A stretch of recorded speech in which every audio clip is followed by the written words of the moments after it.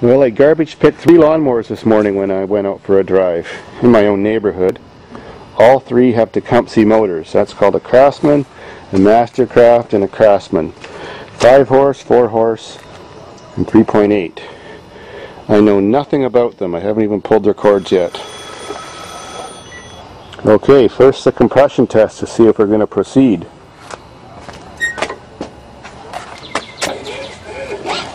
Okay, this one has a pull start that doesn't catch. I've got a trick to fix that you'll just love. Next,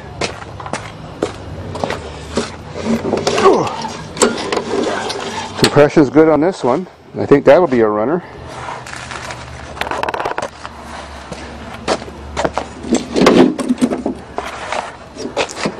And finally the rusty one. Here's the hole. I'm going to have to throw that body away, but I can save the motor. I have spare bodies.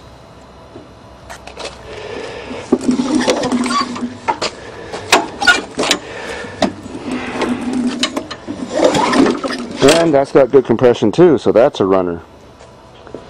Now with techumsehs, the most common problem is carburetor problems.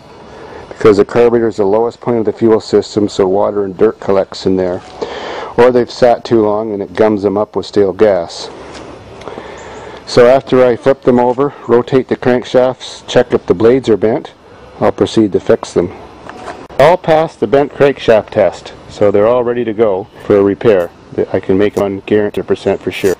Might as well start on this pretty one first. 2 screws later, we got the pull starter off, and now I'll show you the trick. You got to peel back this pretty little label. It's bullshit anyways, they never start in one pull. Briggs do. Now that that's peeled back, you'll see a little plastic wedge that you could pry out if you wanted to, and that holds everything all together. When it pushes down, it spreads open 2 plastic pieces, and that's what holds this whole assembly together.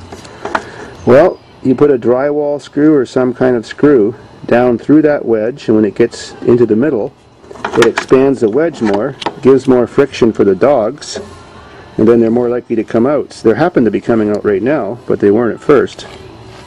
I hate it when that happens and you jerk and pull your shoulder out. I just press that drywall screw with my hand, and now I screw it down to about halfway. Got it. Then I just take my cutting grinder and I nip the top off of it, put the label back on. Now you can see it's going to work every time. It's got more friction, and that causes those dogs to come out. Label's back on. Now I can check the compression.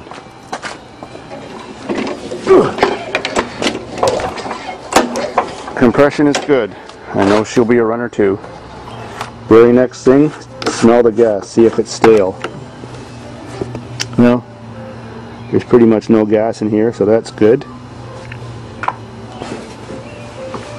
Next step for every unknown techumseh engine is undo this nut at the bottom of the bowl and drain it out and get the crap out of it, even if it's just stale gas.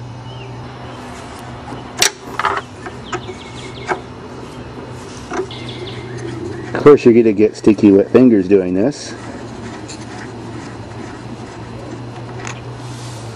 When you take off this nut, don't lose the washer. Now the bowl. Gee, that's a really clean one. I bet it was running last year. Maybe the only thing wrong was the pull starter. That's sweet. Now it's very important to check the holes. This is your jet. You got a hole in the middle, little tiny one down there. You got a cross hole right there. And then right up by my fingernail you've got an itty bitty little hole. With that one always plugs up the most. And the one in the middle.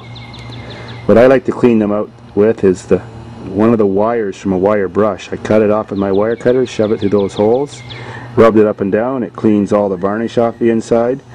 Because if you don't clean those holes well enough, your lawnmower will start, then die. Start, then die. So even putting little bends in your wire brush wire, it works good because it rubs the side of the holes better and cleans the holes out better than just a straight wire.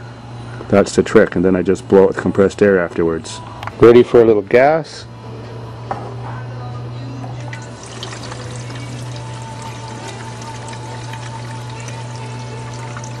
Half a tank is good.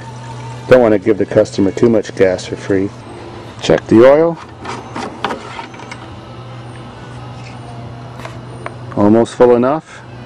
Color's not that bad. No silver or no milky color. Good enough to make her start. Now, this thing has a wet air cleaner. I'm going to remove it to start it. Never try to start one of these types of lawnmowers with a wet air cleaner, because it'll choke out and flood out and make black smoke and foul your spark plugs.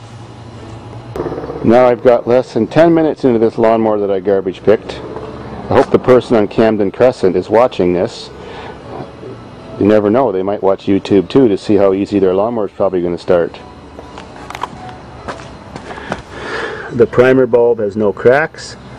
That hole is necessary to be sealed when you're pushing with your finger. It doesn't work. On this brand of lawnmower, very quick pushes works the best. The faster you can push it and seal that hole, the better it works for pushing out the gas. If you push it slow, it doesn't push out any gas and it won't start. So you give it like a jab.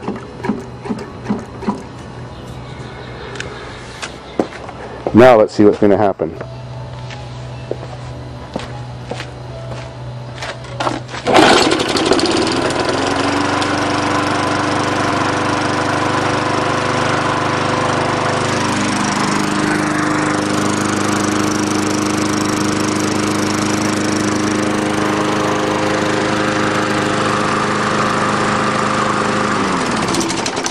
Holy crap, this lawnmower didn't lie. That almost never happens with one of these kind of mowers. Makes a good video anyways. Well, I know what I'm going to do now. Thanks, Brandon. Thanks for the shirt. I need a reward.